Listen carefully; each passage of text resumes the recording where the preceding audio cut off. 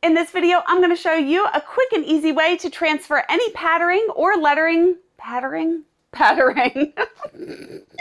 In this video, I'm going to show you a quick and easy way to transfer any pattern or lettering onto your cakes.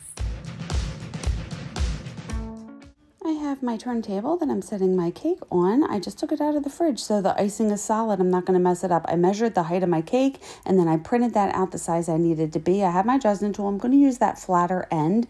I'm not setting it at the bottom because I'm putting a border around the bottom of the cake. Make sure it's even. And then I want to use that curved part of the Dresden tool, not the point, just the curved end, to trace this onto the cake.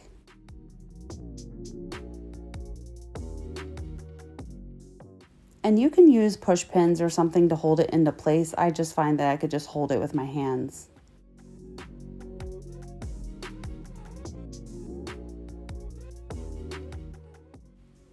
And peel it back and you can see the pattern transferred on the cake. Beautiful. Now I have an icing bag with the tip number 4. I'm going to rest my elbow on the table and support my writing hand with my other hand. I have a paper towel that I can keep wiping off the tip as the icing starts to stick to it. And I hate writing on cakes. I get so shaky. So I hold my breath and pray that it works out. But just use your other hand to support your writing hand, and it does help prevent it from being so shaky. And look, I'm using my tool to kind of pull it into the correct place because it's just a little challenging to write on cakes like this. At least for me it is.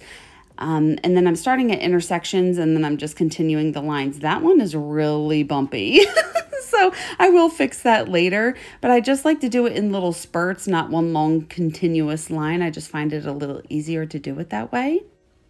And now I want to take my water with a little paintbrush with a little water and I am just fixing this. So I'm dipping the paintbrush in the water and I am just pushing down the points. I'm moving the lines so they are in the correct position. So you could see, like, as I was doing it, they weren't perfect. They were a little bumpy, a little jagged, like especially this one. It kind of, see how I'm pushing it up and it's just making the line look smoother, and I'm taking that excess icing and pushing it back down. So I just keep dipping it in the water and fixing that, and look how pretty.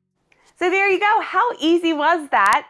A few things that I just want to let you know when you do this technique. Number 1, I refrigerate all of my cakes. So the icing, as you saw, the icing is solid when I do this, and I'm not going to mess up the cake. If you don't refrigerate your cakes, you may have to do a different pattern transfer method. And I do have a couple different videos showing you how to do it, and I will link that in the description.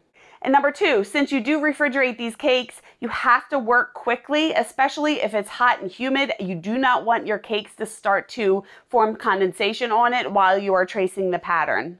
And I've done this technique quite a few times. I have other videos where I show the technique, and it is a super easy and effective way to transfer any pattern or lettering onto your cake. So I show in these videos how I do it with patterns, but if you wanted to write out happy birthday or anything, if you want to put a name on there, you just want to print out what you want on the cake, the size that you want it to be. So measure where you want to write on the cake and make sure you print it out the correct size, and you can easily transfer anything onto the cakes.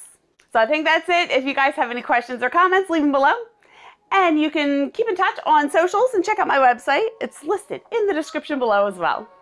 And if you want to stick around, you can watch this video next and hit subscribe and the bell if you haven't already. Please like this video if you liked it. Thank you so much for watching, and remember, it's cake. Have fun. I will see you on the next one. Bye.